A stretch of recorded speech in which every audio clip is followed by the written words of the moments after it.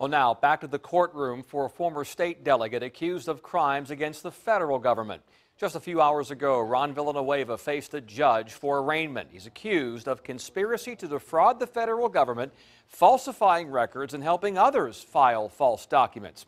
10 on your side's Andy Fox talked with Villanueva before his hearing. Ron Villanueva is saddened by his situation, but is also looking forward to his day in court.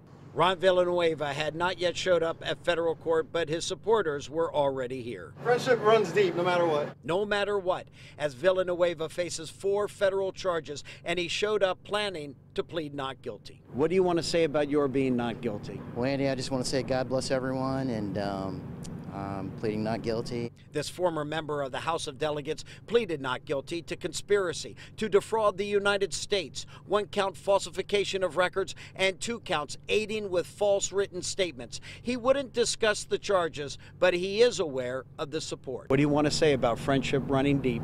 I'm blessed, and God's here with me, and he's going to show the light. Federal prosecutors allege Villanueva made numerous false representations and statements involving a business he was helping, that he misled the Small Business Administration, and that he and others benefited from $80 million in contracts that were fraudulently awarded, that he received over $1 million from 2 companies that fraudulently received contracts with Villanueva's help, according to court documents. Is there anything you want to say about the charges?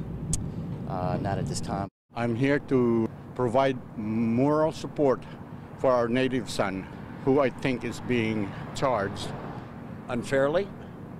quite unfairly, because he's a minority and it's about minority business affairs. There's no doubt Ron Villanueva has support, but the real question is, can he convince a jury of his peers that he did nothing wrong?